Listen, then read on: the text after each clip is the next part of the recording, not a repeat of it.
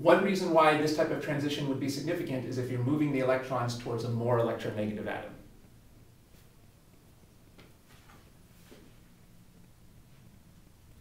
Well, how about in this case? Are we moving the electrons towards the more electronegative atom here? For carbon versus oxygen? Yeah. Yeah. Yes. So, should we draw this? Yes. So this would be a good example of something that satisfies this. So obviously you have to be able to tell who's more electronegative. Those are the things that are further to the right. This should make sense. Who wants the electrons more, the oxygen or the carbon? Oxygen. So it makes sense that it's significant when the oxygen just grabs the electrons for itself.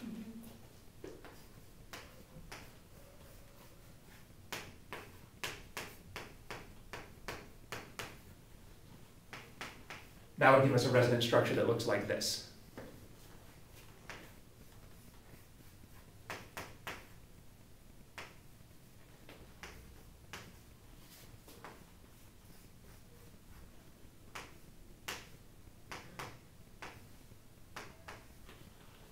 How about this? Would this be significant? Moving it down to the carbon. Oh, I see. Yeah.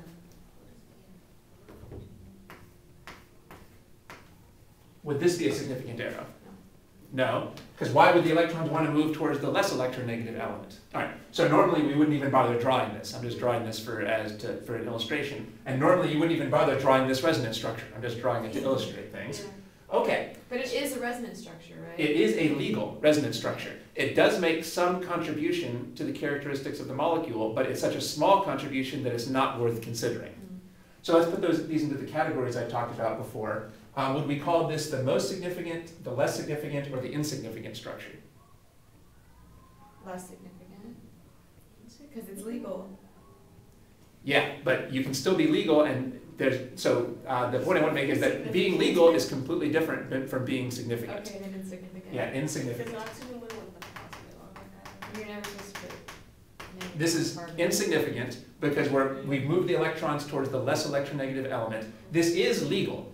So what is the real molecule? The real molecule is a kind of weighted average of these three things. For example, how much charge is there on this carbon? Well, it's a weighted average of this 0 charge, this positive 1 charge, and this negative 1 charge. And when you take a weighted average, what would the weights be? Well, the weight on this would be something like 0.001, a very small weight. So it's going to play hardly any role. All right. It's like, let's say that let's say like in your GPA, let's say that you went to school for 4 years and you got 1 F. Well, that 1 F is going to play a role in your GPA, but it's going to be a very small role because it has a very small weight because you only got 1 of those Fs. So it might not even be worth even talking about. It might be insignificant, at least if you take a lot of classes. All right. On the other hand, these are both significant. They're both worth writing. By the way, which of these is more significant? The more stable one on the left. Because it has no charges, for one thing. It's better. So even though the oxygen is more electronegative, it doesn't actually like having a charge. So this is the more significant, or the most significant. This is less significant, but still worth drawing. This is less significant, but still well worth drawing. But this is so insignificant that we wouldn't draw it, even though it is technically legal, because it hasn't broken the octet rule. All right, so I only drew all 3 of these to illustrate the ideas. On an actual problem, these would be the only 2 resonance structures you would bother drawing. So just because this is less significant doesn't mean we shouldn't draw it. We should draw both the more significant and the less significant resonance structures. We should just avoid the ones that are completely insignificant. Yeah. And of course, we should also avoid resonance structures that are illegal. So the 2 things we don't want to draw are things that are illegal because they violate these rules, or things that are completely insignificant because they violate these rules. All right. So we can start to see that there are some subtleties here. All right, so here's one way to tell whether you're making a significant arrow when you're forming a lone pair. There's one other way you can be significant. You might want to form a lone pair. It's also significant to form a lone pair to make room for a pi bond.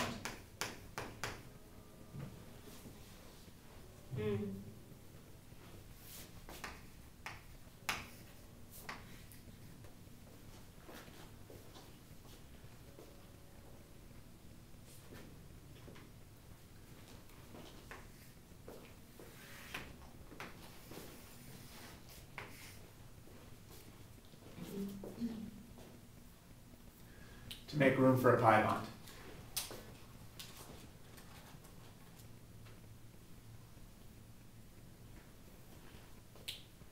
For example, in this case, notice that this arrow is forming a lone pair.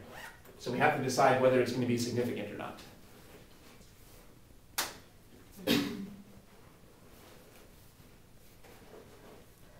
Well, we're not moving the electrons towards a more electronegative element, so our first criterion doesn't apply here. But is there a good reason to move these? Well, yes, we've got to move this pi bond out of the way to make room for this pi bond that's coming in from behind. We already talked about this idea earlier when we were talking about these ideas. So is this a significant arrow? Yes. Yes, there is a good reason to draw this, not to move the electrons towards a more electronegative element, but instead to make room for this pi bond that's coming in from behind. All right, so this would be significant as well. Oh, see, I didn't make them go to the corner between this side.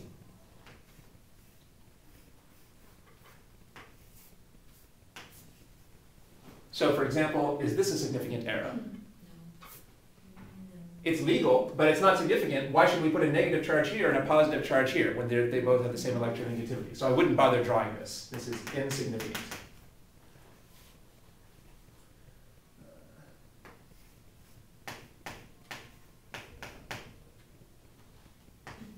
Is this a significant arrow?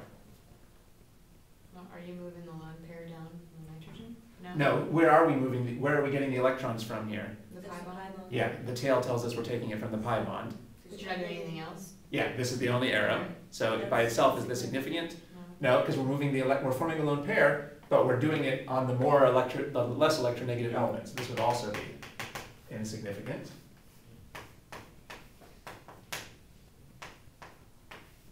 Is this significant? Yes. Now we're moving the electrons Yeah, towards yeah. the more electronegative. It's not going to be as significant as what we started with because we're going to be forming charges, but it's still significant enough to be worth drawing.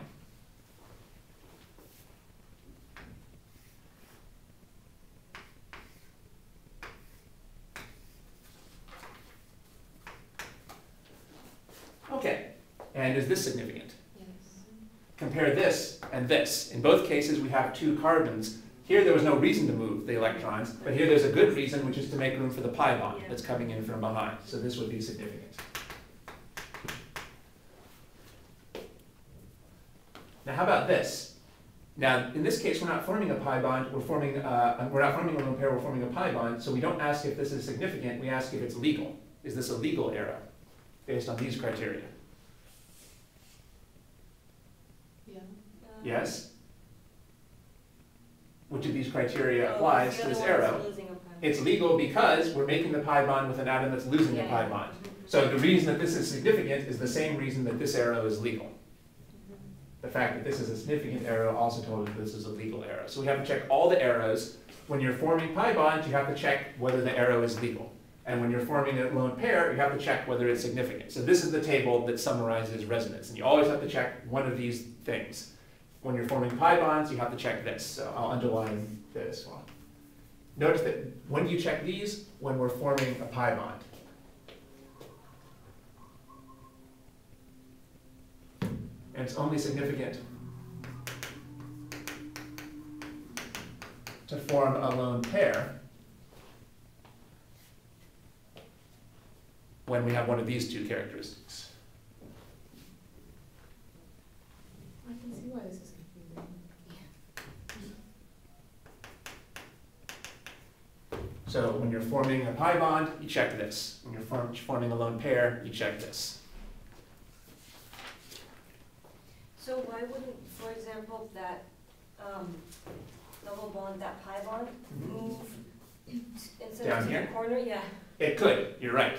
It could. So this is a significant resonance structure. It's not the only significant resonance structure that we can draw. You can't move it down there because then Let's you go have through that. 5 bonds. Well, then the next one will have to. Oh, move, and they and all then, You move? know what Oh, I mean? yeah, Like, yeah. And then they just kind of. But, yeah.